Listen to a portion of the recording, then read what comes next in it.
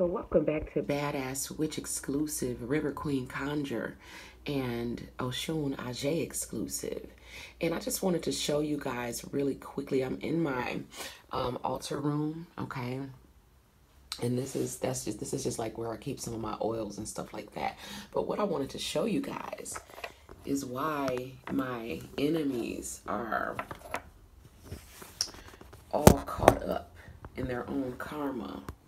Okay, this is my witch's bottle, and I don't really want to move it because if I move it, all the stuff in there is going to be unsettled, and I got some enemies caught up in this chain and in the debris that's at the bottom of this witch's bottle. Okay, and this is how you protect yourself.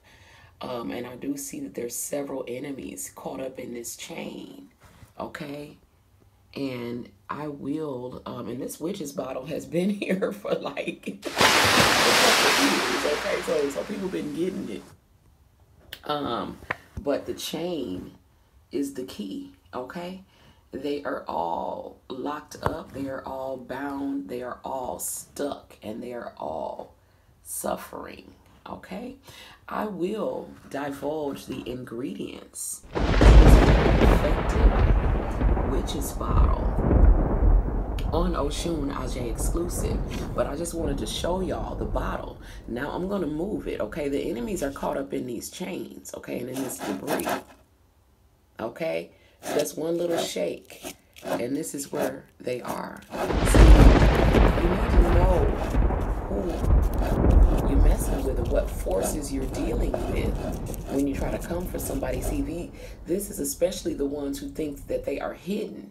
Okay, this is for the ones who sit in the background and they commission other stupid ass people to want to come forth to see what's gonna happen to them first. Okay, they know that the person is lonely and needs a friend, so let me act like I'm your friend and you know, push you on forward to fight the person that I'm scared of. Okay, and then they push them on forward and they come on and get caught on up in these chains.